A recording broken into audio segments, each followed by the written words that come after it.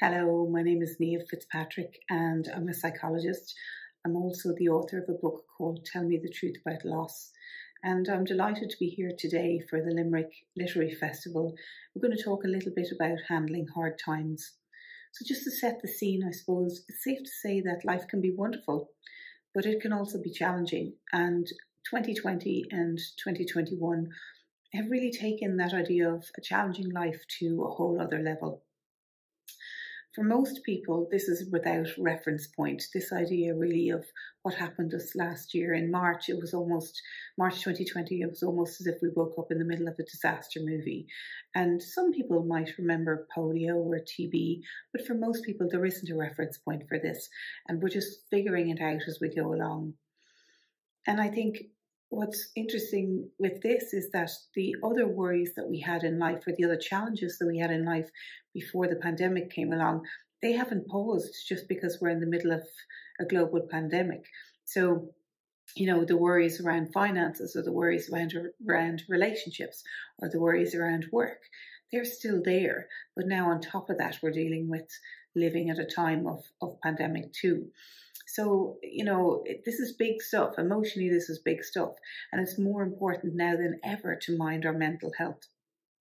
There's a psychologist who's actually a performance psychologist, a sports psychologist called Dr. Terry Orlick. And he said that an athlete hoping to distinguish themselves in competition without first having systematically mentally trained is like hoping God will come down at halftime and turn the game around. But as another psychologist said, but what if God's at another game? So in other words, if you're an athlete hoping to perform, you can't leave your mental side of your game to chance. You need to prep for that. And I think that actually holds for our mental state too, our mental health too, our mental well-being too. And in order to navigate hard times, we actually need to mind our mental health. As I said, life changed for everybody in March 2020. For me, life changed before that in March 2017. My sister Dara died overnight in a helicopter crash, and it has just been the most horrific loss and the toughest time since. And so I suppose by the time the pandemic came around, I had spent 3 years really in those toughest times, and I found that some of the things that helped me really handle those hard times after Dara's death have helped me also in dealing with this pandemic. And I'm going to share some of those with you now today. So the first thing that you can do, the practical thing that you can do to mind your mental health and to navigate through this time is to understand your emotions. That's point number one, understand your emotions.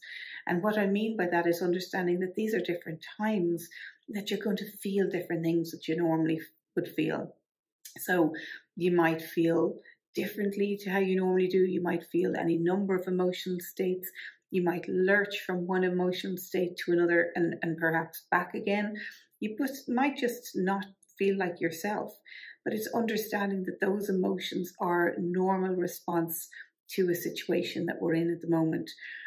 Psychiatrist Viktor Frankl puts it really well when he says that an abnormal reaction to an abnormal situation is normal behavior.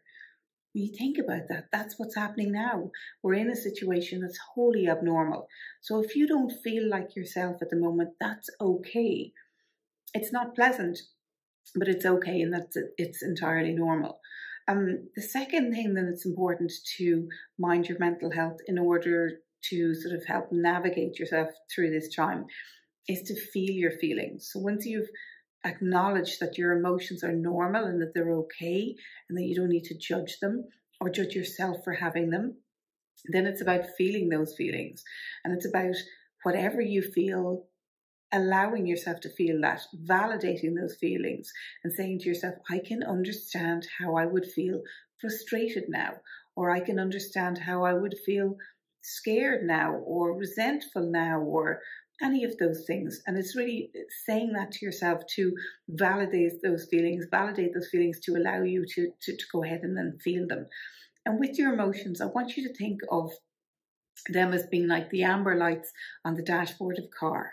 You get into a car and turn on the ignition and all the lights come on the dashboard, and then some of those lights go off. But perhaps say if the fuel gauge stays on, the little orange petrol pump light, well, that light itself isn't either good nor bad nor right nor wrong. There's nothing to be judged about it. But it just tells us that something needs our attention. We need to get to apple green and fill up the car. Well, it's the same thing with the emotions. What do your emotions tell you need attention in your life?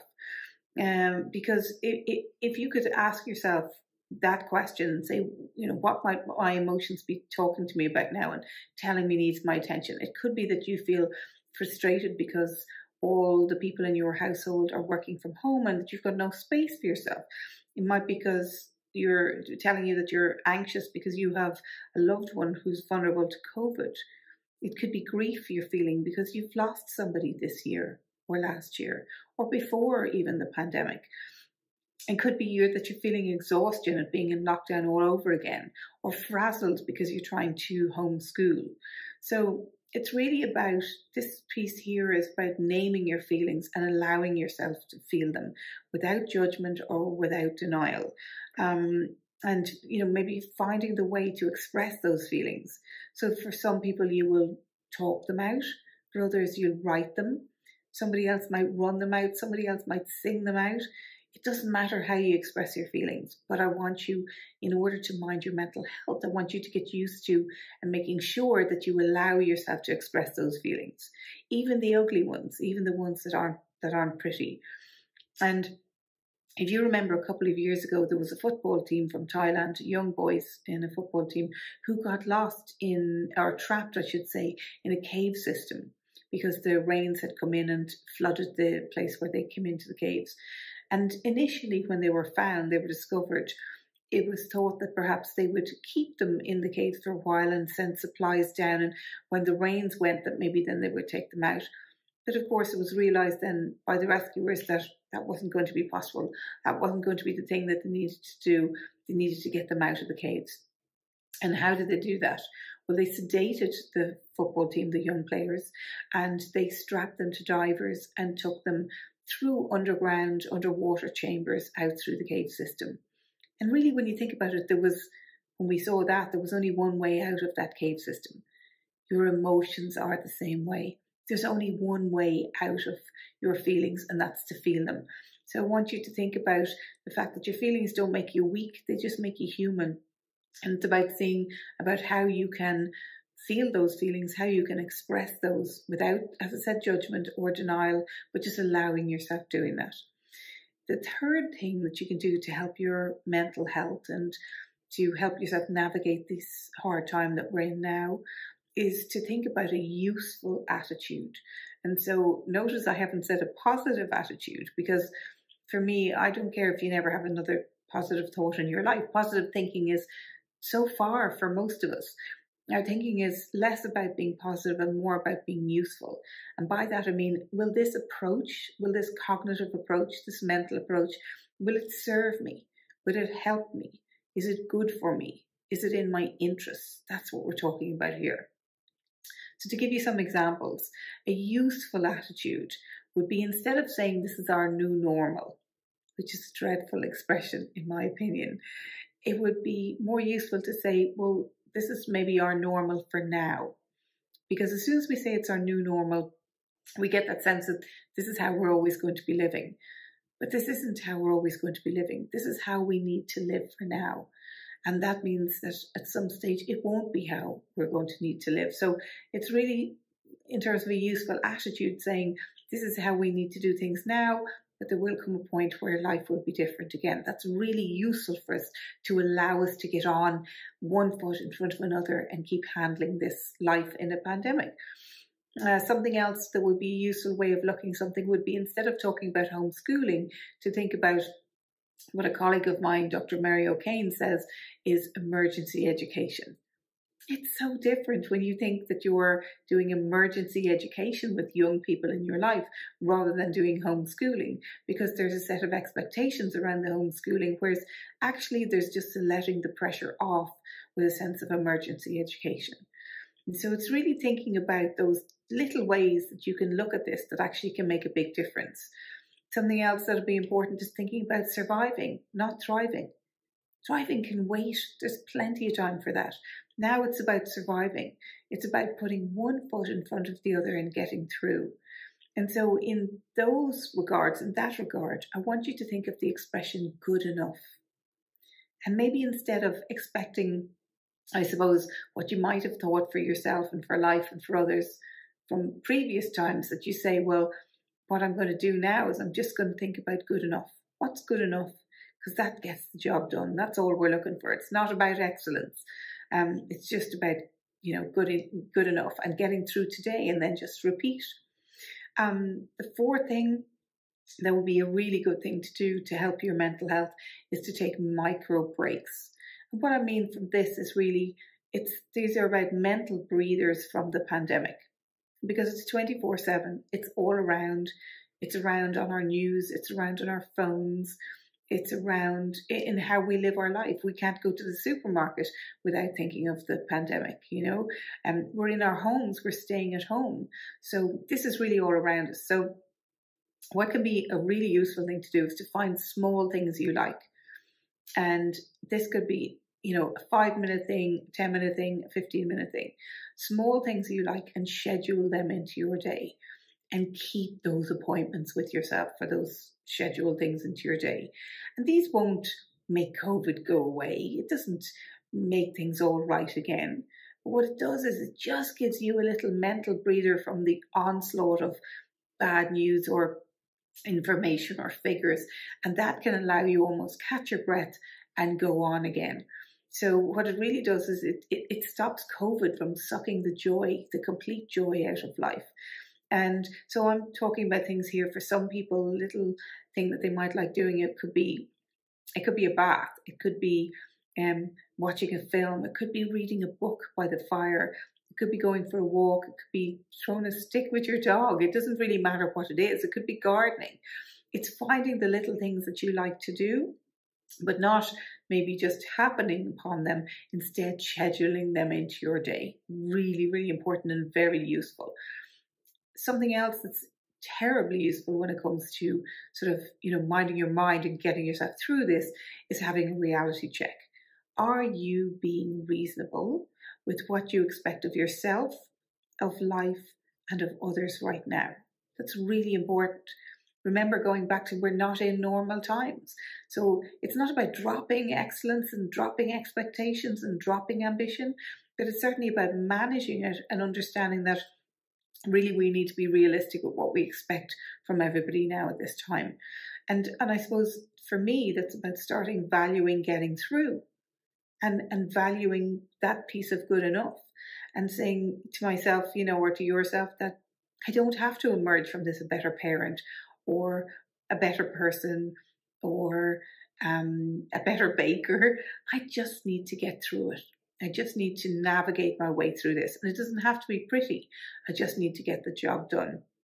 So in the reality check thing, I want you to value surviving, because it's really important.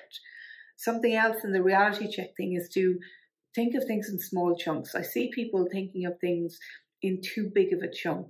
And I want you to chunk things down and think of increments. Think of small increments. So looking at today, looking at this week, looking at this month, not looking to the summer holidays, not looking to Christmas. They're too big of a chunk. So it's really being realistic in your approach to even time. The next thing that's really good for your mental health is to take care of the sort of wellness basics. So I want you to think of a table and think of 4 legs on that table.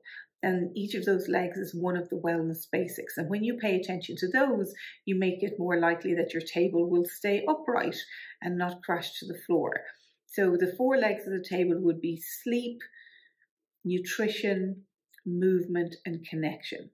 So it's really looking at your life in terms of your sleep and your rest and seeing what is it like, your nutrition and hydration, your movement and fresh air, and your connection. And maybe if mentally and emotionally you're not in the best place, just going to some of those and having a look and seeing, well, actually, am I getting my sleep? Actually, am I connected, or am I overloaded with too many people and have no space to myself?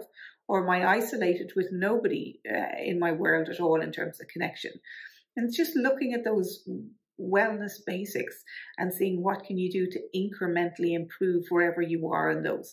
That will help your mental health. It's a bit like saying you're going to mind your body so that your body can mind you. And it can be really helpful. Something else that's important is the idea of adaptation. I want you to think about this as being a time to adapt. So there's a psychologist called Martin Seligman, and he talks about the 3 Ps: personal, pervasive, and permanent. Don't mind the other 2. The one that I'm interested here is permanent. And it's thinking to yourself about that bit, that life as we live it now is not permanent. This is our normal for now.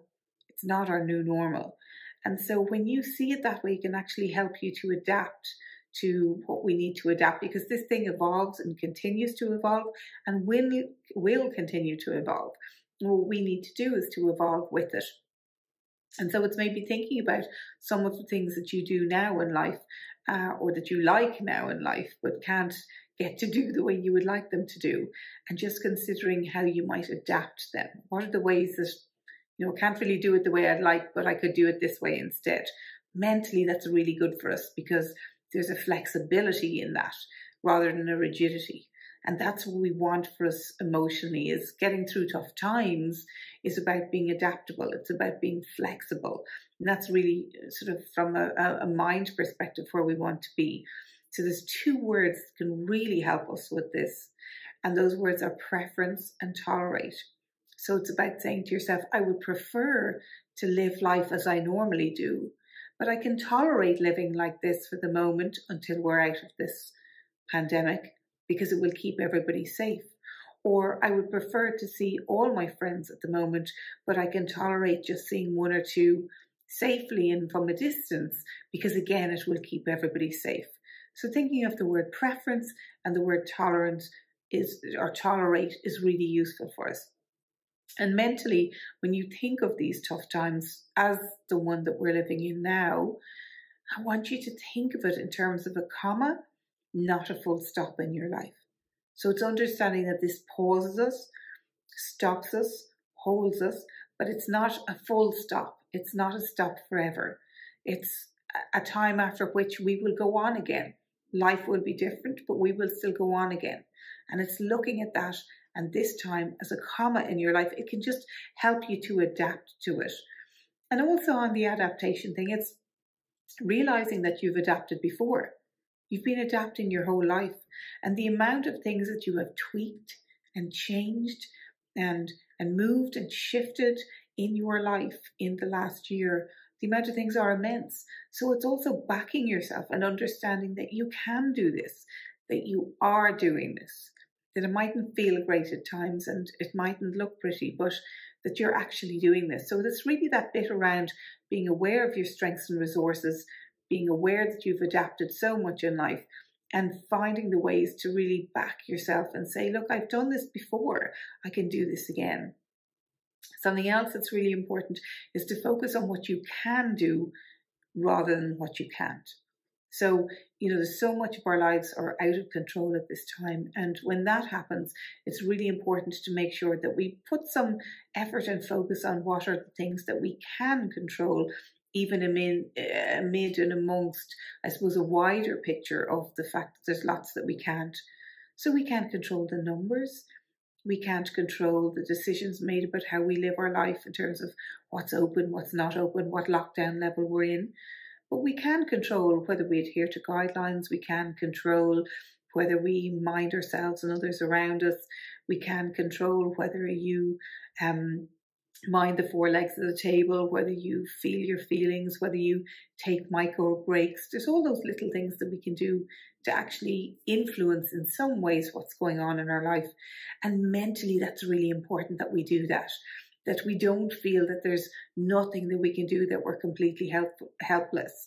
Because the reality is it can feel like we are, but actually there are things we can control. And I want you to get your mind focused on those. Something else that's really important is our relationships. We're social creatures. We're such social creatures. That's one of the reasons why this pandemic is causing such struggle, because it's tearing us apart when we want to be together. So it's understanding that relationship piece has been squeezed so much. So maybe you live in a house with others in a family home or a shared home. Maybe you live on your own. Either way, relationships have been squeezed, and whether they are personal relationships or professional relationships, they've been squeezed so much. So it's understanding actually that as social creatures with relationships that have been squeezed so much, for our own mental health, we do need to pay attention to what's going on in those relationships. And what I really want you to do in that regard is I want you to understand that conflict is inevitable, that in any relationship, conflict is inevitable, and the trick is to plan for it. So what can we do to plan for it? Well, you can sit down and you can talk to the people in your life and find out what everybody's needs are. So if you're in a house with other people, some people will need space, some people will need connection, some people will need to be listened to. And it's understanding what are everybody's needs and how can we do whatever we can do within this house to, in order to, as much as we can, meet people's needs. So it's just looking after the relationship piece in that regard that will pay dividends, that will come back to you and pay dividends. Thinking about the relationships with people who aren't in our daily life, so we're not living with them, we're separated from them, and that's the problem in that relationship. I want you to think here about the fact that when somebody dies, love doesn't die with that person. You know, the expression is that death ends a relationship, or death ends a life, not a relationship. So what we really know is that, you know, connection doesn't rely solely on physical presence. We can feel connected to somebody even though they're not here, which is, as I said, what we need to do when somebody dies.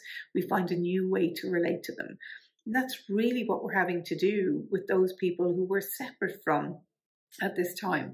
And I want you in this to think creatively and to think in terms of quality.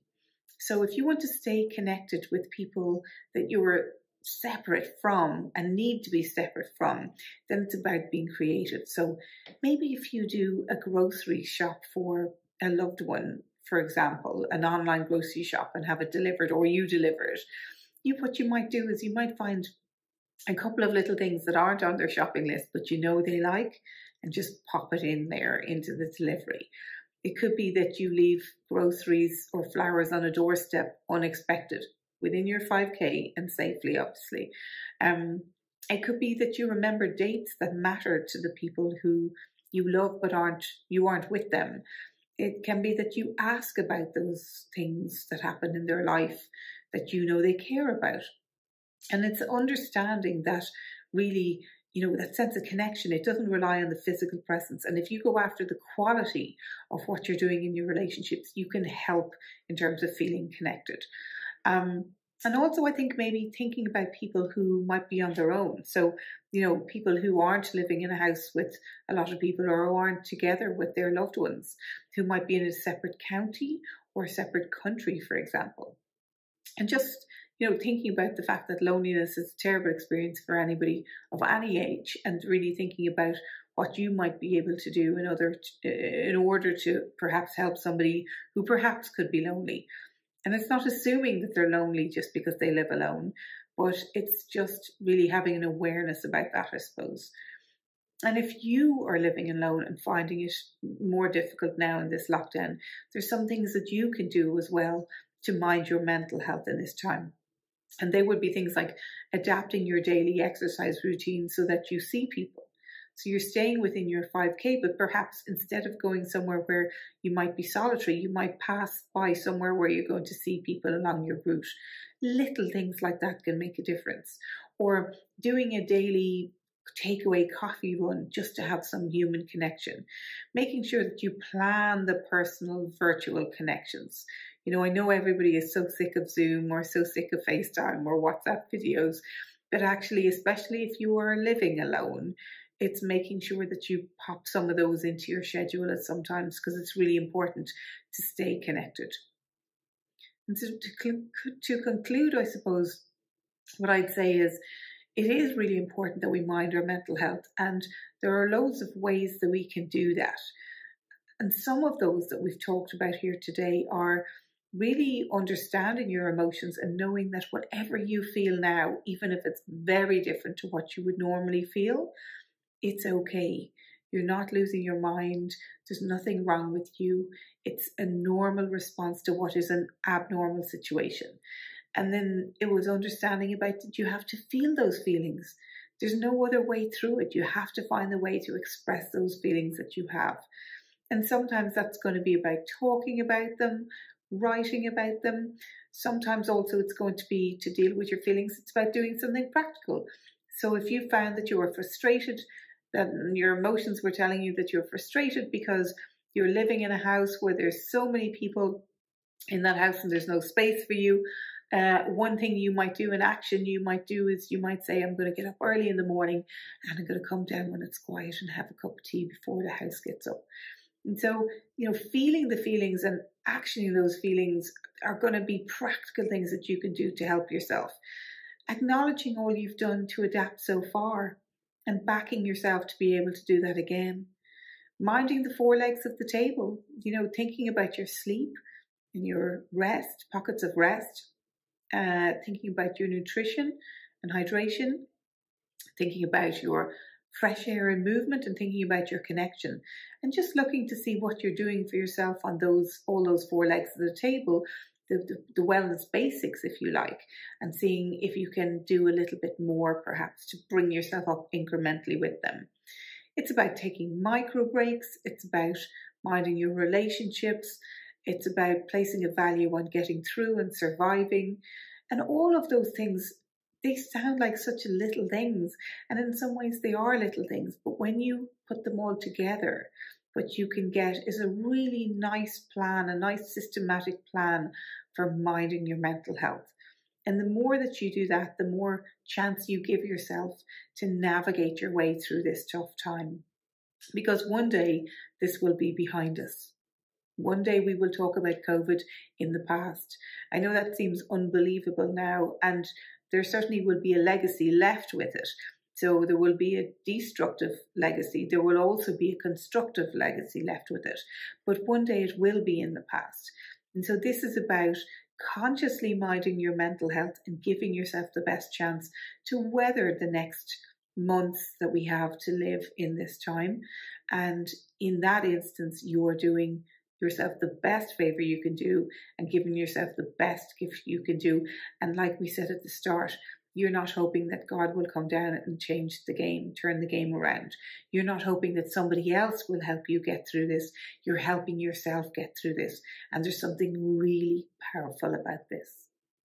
So wherever you are and however life is for you at the moment, my warmest wishes to you. I hope you've taken some little bits and pieces out of this. There might be one or two things in it that you can take and use or bring into your own life. And thank you for watching. Have a lovely festival and best of luck.